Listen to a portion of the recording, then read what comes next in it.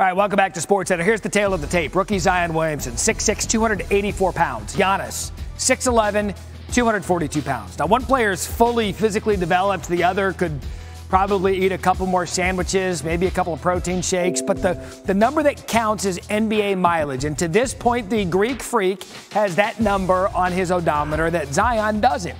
It was the first meeting between the two stars Tuesday night.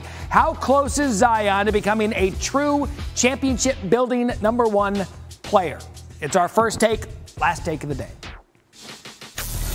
I'm looking at him, and I'm saying he's going to be a star. He's got star written all over him. He's got no choke in him. He ain't scared. He's a man playing amongst boys in terms of his physicality. He's got the skill set, power moves to the basket, could put the ball on the floor. I need him to be a little bit more ambidextrous. I need him to show a little bit of a perimeter game. I need him to shoot better from the free throw line. And, oh, by the way, I need Griffin and Gentry to make sure, and I'm not saying they're not doing it, I'm just speaking, just in jest.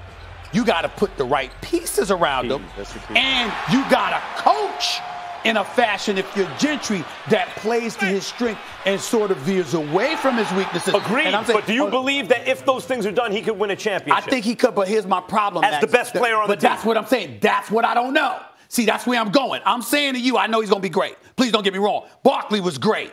The question I'm asking, can they win with you being the #1 option? I'm thinking you got to be a 1A. Mm-hmm. There's got to be a 1. I'm just thinking. I don't know, but that's where I'm leaning.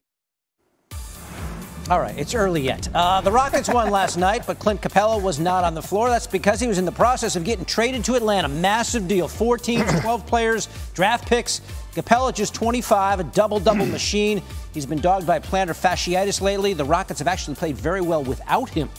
According to our Bobby Marks, this 12-player trade is the biggest NBA deal since the Knicks moved Patrick Ewing to the Supersonics back in 2000. The two big names in the deal, Robert Covington and Capela. Covington definitely fits what the Rockets were looking for as they go with a smaller lineup. Capela gives Atlanta the starting center they were looking for. Our ESPN senior NBA insider, Agent Wojnarowski, has been reporting on the trade. Clint Capela is a nice player. He's a good center. Very good. So why were the Rockets willing to move from him and pick up a 3-and-D guy in Covington? Well, they are all in on small ball, and Mike D'Antoni, he's been moving toward this, and they believe that having another, close to elite perimeter player, who can certainly guard, the big forwards, the big swing forwards in the league, on on the Lakers, on the Clippers, and who can shoot the 3 ball, that has more value than that center position. There's certainly some risk there, but between now and the trade deadline, the Rockets still may fortify that center position. Yeah, you talk about that because there's going to be a ripple effect with a deal that opens up a spot for you to make another deal. So where does this leave the Rockets with about 24 hours to go? Well, the Rockets have a window here between now and the trade deadline on Thursday to take on a player who's making as much as $12 million a year, or take assets on and move a player around. That can improve this team. So they've got that window here.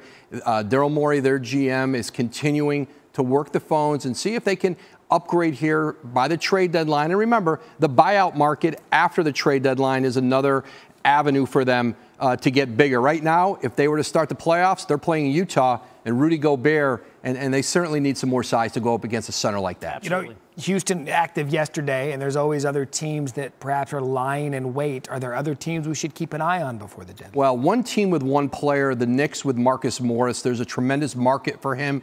The Clippers, the Lakers would love to get him and then keep him away from the other. But Oklahoma City, they have, if you want to go one-stop shopping for almost every position, Danilo Gallinari at a forward, Steven Adams at center, Dennis Schroeder at guard. This is a team that has a lot of assets available. Will they make a trade? I think right now Sam Presti, their GM, has a team that is in the playoffs that has probably overachieved. Billy Donovan's a Coach of the Year candidate. If he sees something where they can get some significant value back for any of those guys, they'll move them. But they can wait till the summer with most of these guys and then go at it again and see how this team can do in the postseason. All right, we'll see how the Thunder play this. We got basically a little under 27 hours before the deadline.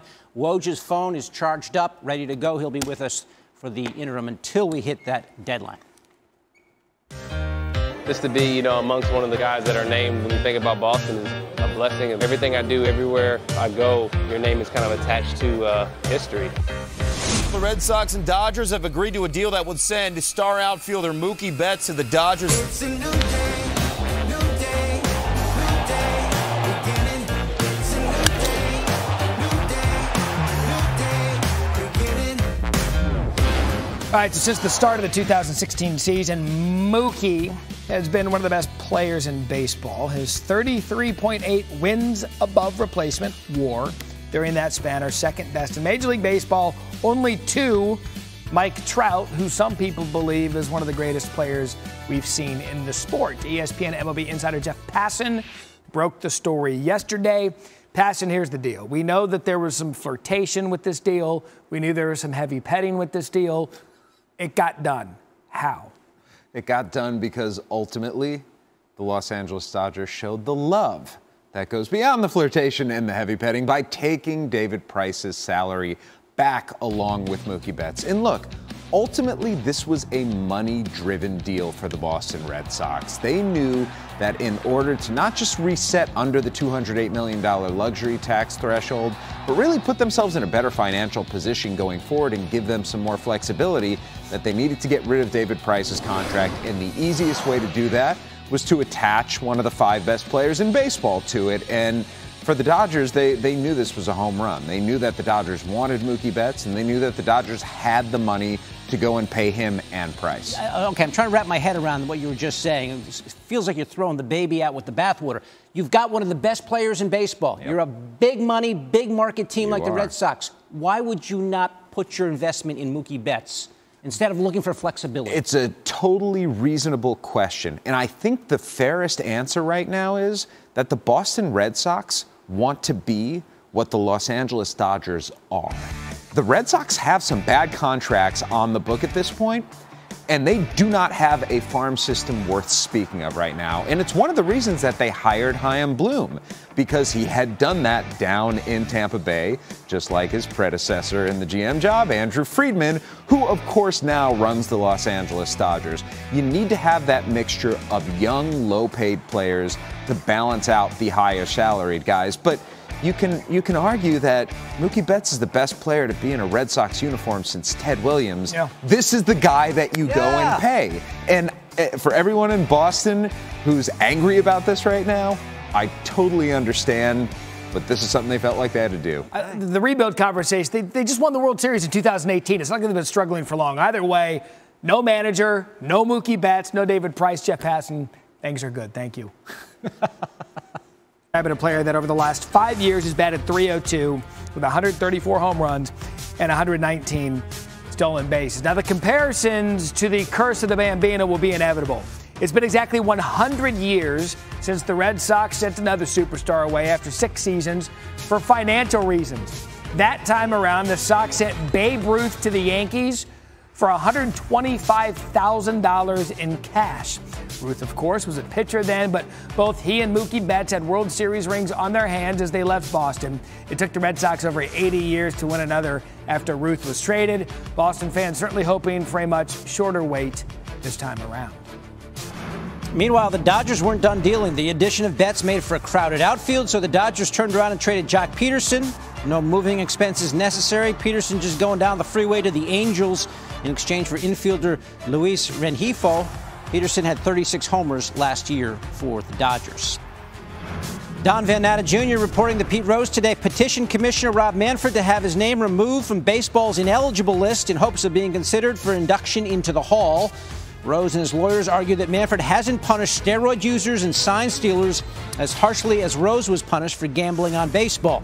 Rose also petitioned Manfred in 2015 and was denied. Out of the NBA, Lakers beat the Spurs 129-102 behind LeBron's 36 points, included 6 three-pointers, 5 of which were made in the fourth quarter, on his way to scoring 19 in the final quarter. James added 9 assists, 7 rebounds, while Anthony Davis and Kyle Kuzma added 18 points apiece as the Lakers beat San Antonio for the 3rd time, sweeping the season series.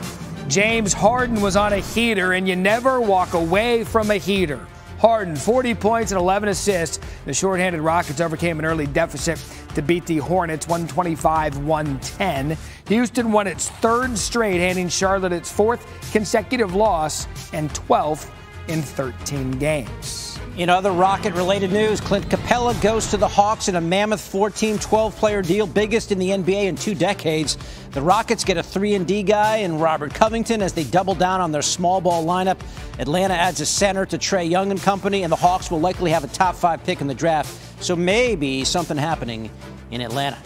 In a college football shocker, Michigan State head coach Mark D'Antonio stepped down yesterday after 13 years of leading the Spartans. D'Antonio cited that after his own evaluation of the program that it was the right time to walk away. He added that it had nothing to do with the recent lawsuit that alleges recruiting violations. D'Antonio won 3 Big Ten titles, a Rose Bowl, and took Michigan State to the college football playoff. This is a good job in college football. A couple of names to keep an eye on. Luke Fickell of Cincinnati is going to be mentioned with it, as is Pat Narduzzi, who was the defensive coordinator at Michigan State, the Pitt head coach. We'll see if NCAA sanctions, which could happen, might scare some people.